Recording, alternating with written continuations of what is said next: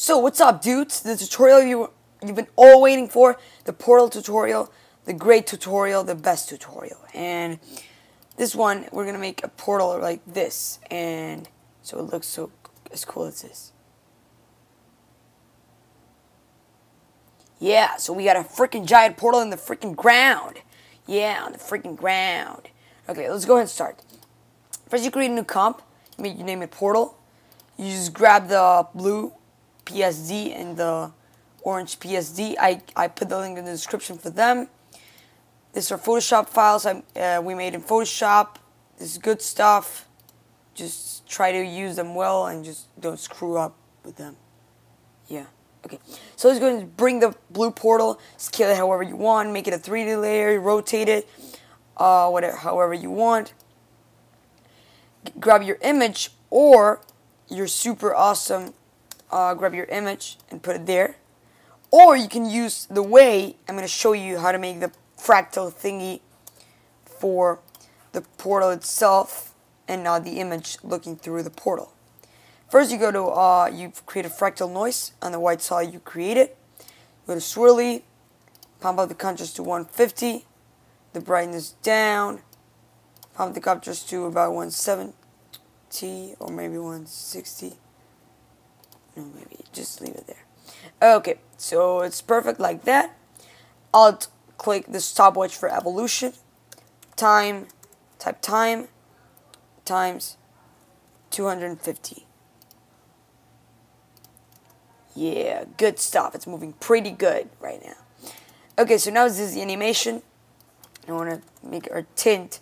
Type tint, drop the tint, go to blue color and the whites. And for the blues, a dark blue.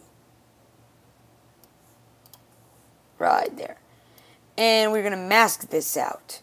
Mask it.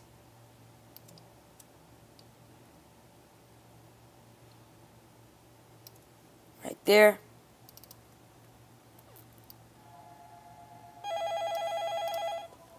And we want to put it on top of this. We want to rotate. We want to make it a 3 layer. Maybe we want to just make it a 3 layer first and then do the mask. And let's go and just 3D layer rotation 90 or maybe minus 90. Let's put it there. Scale it up.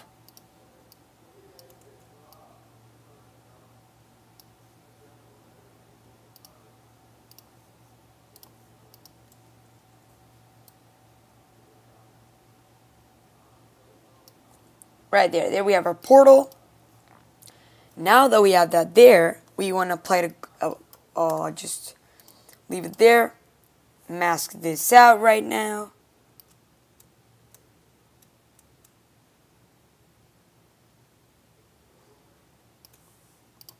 And there we have our super portal. Now you go to the portal where you wanted to put it and you apply glow to it. Let's erase the glow in here. So I put a glow here. That was not necessary. We'll apply a glow to the final portal. We're going to set the radius to 25 and leave it there like that. Right there. Okay, perfect. Yeah, we have a portal. Good stuff right there. Or, as I said before, we can use the image right here. And we can use the image. For the case of the image, that's why I didn't use the glow for the final one. You have to use the glow first on this thingy over here. On this right here. And then you go ahead and just leave it right there. But for the case of this, you just apply the glow to the final betrayal. And there you go. Okay, perfect. Now let's go ahead and just I'll show you how to make the portal realistic.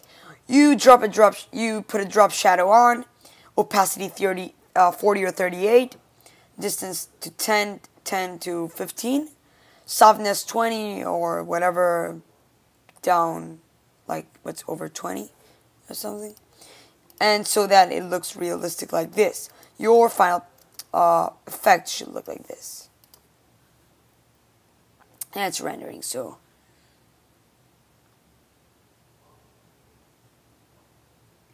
yeah. So that's a little bit how your effect should look like. It's a preview. It's not just a complete render. So I hope you liked your freaking Portal.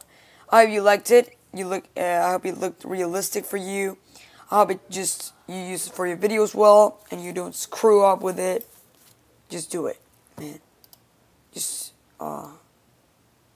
liberate your creativity. Yay! Okay, I'm just kidding right now. Okay, dudes.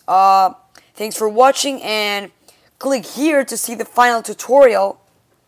Final